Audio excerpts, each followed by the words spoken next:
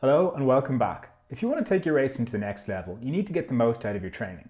And this doesn't mean training harder or training longer, it means recovering better. And this video is going to tell you exactly how to do that.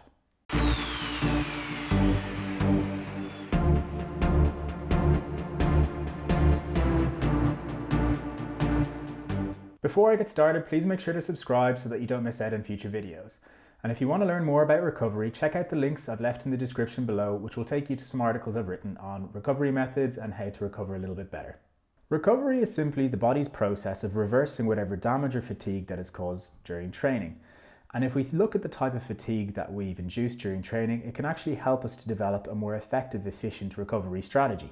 Training in itself doesn't provide a huge amount of benefit. In fact, it only just makes us fatigued. It's actually in a recovery that we start to make progress as our body gets stronger. Now, if we recover on a regular basis over time, we're going to build a huge amount of fitness. But if we fail to recover, we're actually going to lose performance, go backwards, and eventually we'll start running the risk of burnout. After a hard training session, you're simply going to need to get rest and fuel if you're going to get back to any real level of performance. And this is where 90% of your recovery is going to come from. And the basics aren't always the most interesting and they often go overlooked, but that's where the best use of your time is going to be. It's getting the basics right. So if 90% of your recovery comes from sleep and nutrition, put a lot of time into them. And when you have time left over, once they're done, once they're taken care of, you can start looking for the 3 and 4% that are going to come from things like compression garments and other techniques. But you've got to put the basics first, and then you can start going looking for all the fancy extras that may or may not work. In all the research I've done, sleep, nutrition, they always work.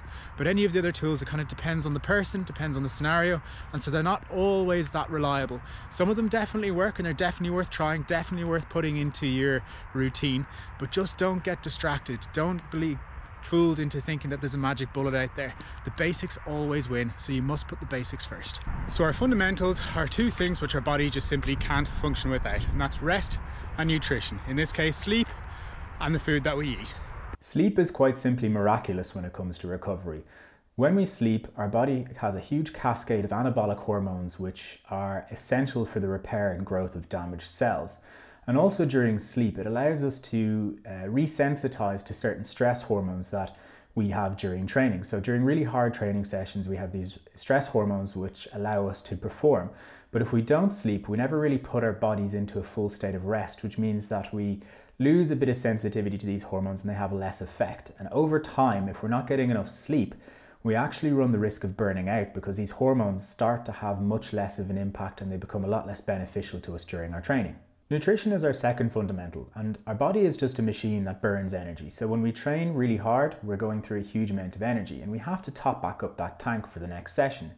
No amount of stretching or foam rolling is going to get the energy into your body that you're going to need for the next session, and without energy, you're simply not going to perform. Simple carbohydrate is what we burn mostly during high intensity sessions. So this is really essential when it comes to refueling, that you have a big quantity of simple, easy to digest carbohydrates, and the more nutrient dense they are, the better. Protein is also then essential for the growth and repair of cells, as it acts as the building blocks for these cells. And as an athlete, you will have a higher requirement for protein because you're putting the body under a lot more stress and damage.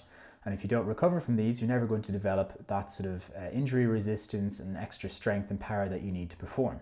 Then in order to maintain proper bodily function, we're also going to need a lot of vitamins and minerals, because during hard, long sessions, we're going to deplete a huge amount of those minerals, which are essential for some of our most basic bodily processes. And most of these vitamins and minerals are going to come from things like fruits and vegetables. So you need to have a varied diet with as much colour as possible to try and get as many of these macronutrients in as you can. If you have a balanced diet and you're eating enough, then you're probably not going to struggle to take on enough fat.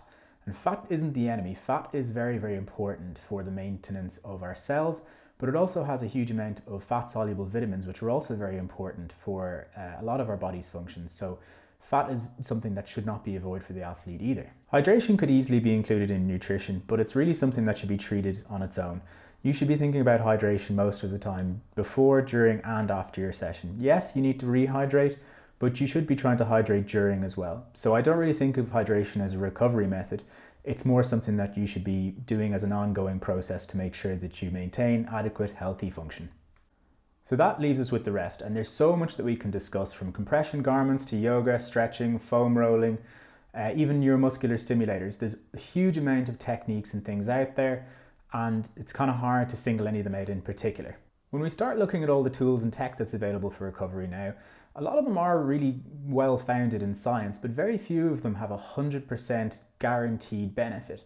And this doesn't necessarily mean that they're useless. In fact, if you feel fresh and they make you feel better, that's going to give you confidence going into your next session, and that's a very powerful thing.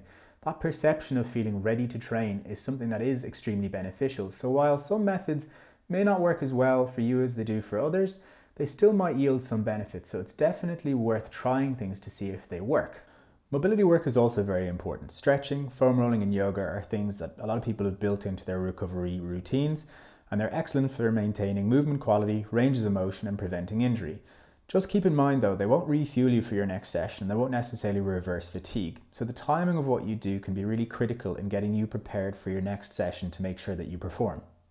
If you have a particular method for maintaining mobility that you like to use, please leave them in the comments below, because I would be quite interested to hear what people find useful and what you might use as a part of your recovery or daily routine. If you have any questions on recovery, please make sure to leave them in the comments below and I will try to answer them as best I can. And if you liked this video and found this topic useful, make sure to like the video, because then I'll know this type of video is the sort of thing you want to see more of.